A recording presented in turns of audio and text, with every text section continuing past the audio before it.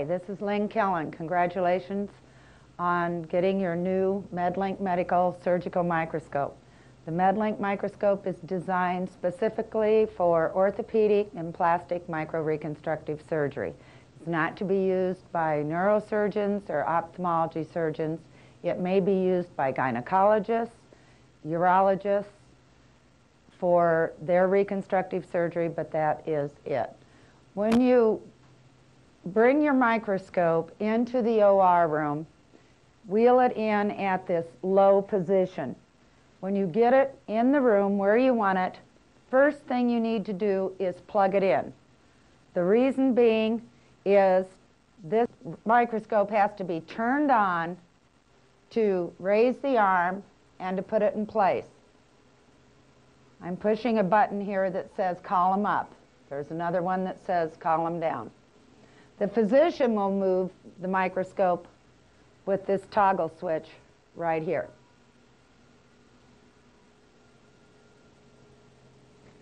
When you get the microscope into place, the brakes back here on the legs, all you do is step on the knob, step secure because it's just a rubber pad trying to seek out the floor. To release the brakes, press the silver bar. Your foot switches are hanging on the column here. You have one marked A and one marked B. We'll get to the reasoning to that later. Your knobs here work as all knobs on all microscopes. Turn to the right to tighten it, turn to the left to loosen it, and that makes your joints so you can move it around. When you get to the XY here, I want to suggest to you that this knob, the one that controls the head, is kept tight.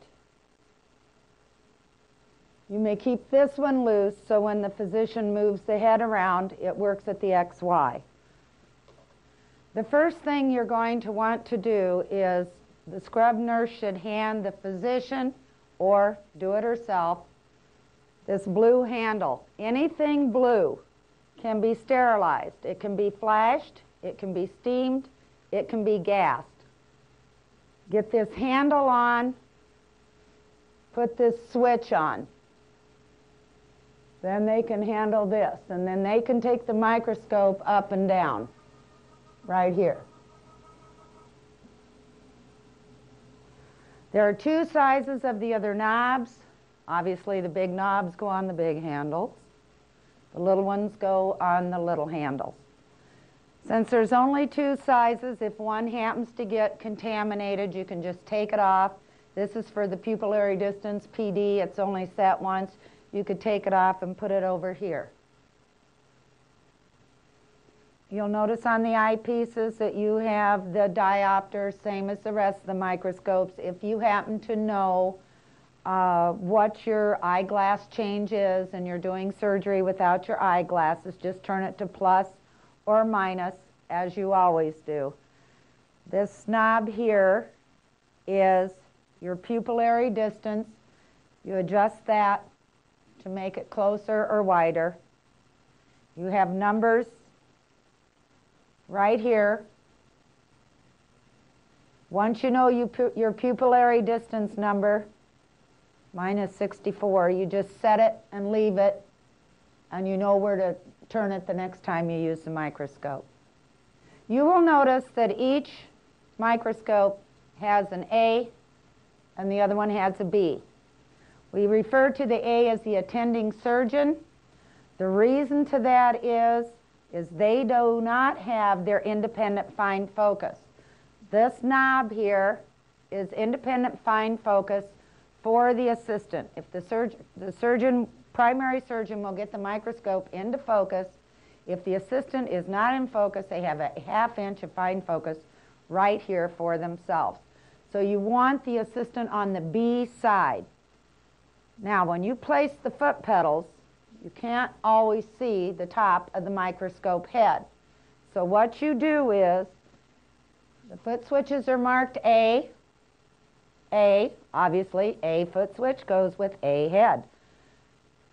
If you're on the floor, which is usually where you are placing the microscope, if you have the A foot pedal, you're looking for no knobs. They get the A foot pedal. If you have the B foot pedal, all right, and you're down here, just think of the knobs here as being a B, and that's the position that gets the B foot pedal. To remove the foot switch cable, take a hold of it at the top, pull down the top piece, then pull the foot switch out. The foot switches know which microscope head they control. You can place these, and you just push straight up. You can place these in either place. The foot pedal knows what to do. So you don't have to know where A goes or where B goes. Just put them wherever you want. There's a little white dot there, and the little white dot matches the little white dot. Just place them as such. Your foot switch has basically three functions. You have your magnification, which is zoom, which is your bottom pedal, to zoom in, to zoom out. This middle piece is just a rest for your feet to orientate you as to where your foot is. The top one is focus in, focus out. The joystick moves the microscope, moves the XY, left if you push it left, right if you push it right, back if you push it back, forward if you push it forward, or if you make a circle, the microscope will make a circle for you. If you are the assistant, you do not want to use the focus or the XY because you will move the microscope for both you and the primary surgeon.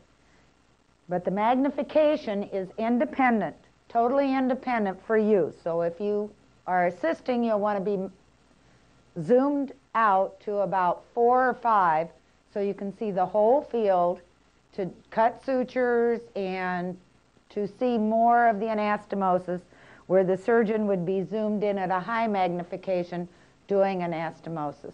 You are free to use the bottom pedal on the foot switch or the zoom buttons on the hand switch without doing anything to the other microscope. If you need to focus, use the assistant fine focus on the head. All right, you'll notice this microscope is a little bit different than the microscopes you're used to. This is the way the microscope is set up on the microscopes you have at this time. The reasons your physicians like this microscope is you can turn these knobs any way you want to, tilt the microscope in any position you want to, and then turn these heads independently so you can actually do surgery at a comfortable position. You don't have to have the assistant, and if you happen to be the assistant, laying over the patient's chest trying to reach and do surgery. You can actually sit close to them. Most physicians either double glove to position the microscope or they use sterile towels. There is a microscope drape to cover this in its entirety. Nobody's using it. If you'd like to use one, you did receive one with your microscope, and you can certainly order more if you want them. To sterilize the hand switches, just take a camera bag, place it over the hand switch, slide the hand switch back on, and then the hand switches are ready to go. Your hand switches function and have the same functions as your foot pedal. The yellow buttons are the XY right, XY left, XY forward, XY back. You have your zoom in, zoom out, that is also referred to as your magnification. Remember, you can use this without affecting the other surgeon. When you use the focus up and the focus down, or the XY, you will move it also for the other surgeon. Each surgeon has their own hand switch. The other thing about this microscope is it moves 12 inches by 6 inches on a parallel axis. So what you're going to want to do at the beginning of the case is to push the XY center and the focus center. Well, let's get the focus out of center. And the focus center, so they start with the full range of motions for both the XY and the fine focus. The other functions you'll notice on the control panel, other than the selector switch, is the XY center, the focus center, and there are speed controls for XY, zoom, and focus. I usually set them on 3, so you have 2 directions to go. If the physician wants more speed, you have more. If they want less speed, you have less. Same way with the light. If you set it on, start on 3, then you can give them less light or more light. The reason you want to keep this tight instead of loose is if this is tight and the physician moves the microscope around with the XY, it's easier to keep things orientated with the XY. You'll notice right here that there is an L and the blue handle is on the L side. If you turn the microscope around like this, then you'll have an R where the blue handle is. If you have the blue handle in the back, you have an N. You'll notice on the control panel that there is an L, an N, and an R. You set those in relationship to where this blue handle is. If the blue handle is on the L side, then you put this selector switch on L. What this does for you is make sure that the XY is orientated to go right when you go right and left when you go left, back and forward. Same way with the foot switch. If the physician chooses to use the foot switch instead of the hand switch, whichever one they use works. But for it to be orientated, this handle facing the L makes this an L. That way, after the physician positions the microscope, just take note of where the blue handle is and set your selector. Should the bulb go out in the middle of the case, which is the only time a bulb can go out is in the middle of a case, at the back of the microscope here, all you do is slide this module out. All right, set it aside on your chart. Put your extra slide-in module in the microscope, and you're ready to go. Change the bulb after the bulb cools down. You don't want to change it while it's hot. Should you happen to lose a function of the microscope when you turn it on, or if it doesn't turn on after you plug it in, the fuses are located back here on the back of the horizontal arm. You take a Phillips screwdriver, remove the 4 screws. There's 2 on each side.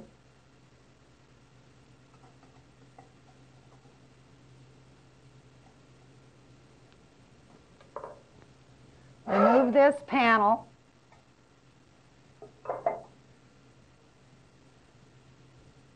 And you will see which fuse number, what they control. And there's your panel of fuses. All you do is take a flathead screwdriver, turn the fuse to the left, pull it out. Checking a fuse by your sight does not always work. We've all been fooled. Change the fuse. Place it back in. Give it a turn.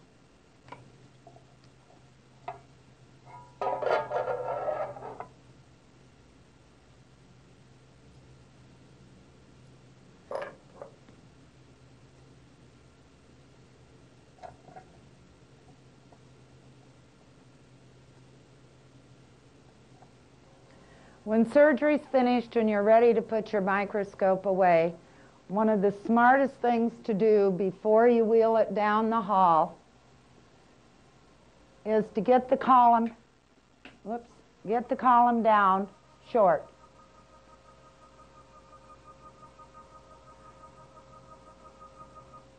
Once you have it low like this, it makes it real easy to just turn the arms, tuck it all in, tighten it,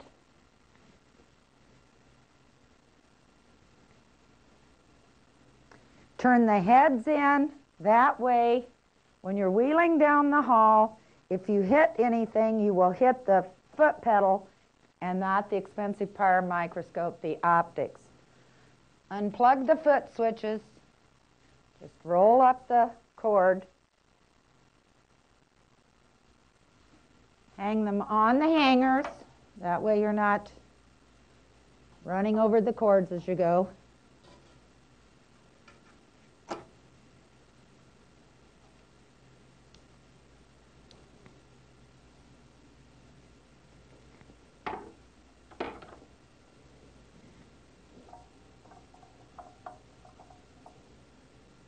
The very last thing you do is cover the microscope. This is a dust protector. Every piece of dust decreases the lighting of a microscope. Be sure to cover the microscope. Placing the cover over and down does nothing to prevent dust. Dust comes from the floor. Bag the heads.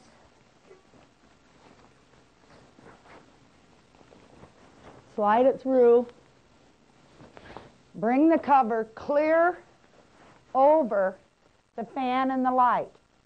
The reason you're doing that is dust in the fan is what causes repairs of fans needing to be done. Draw your drawstring. You can tie it, or I just wrap it around here. That leaves your handles ready to take her down the hall. Take care of your microscope and you'll have many years of enjoyment. Thank you.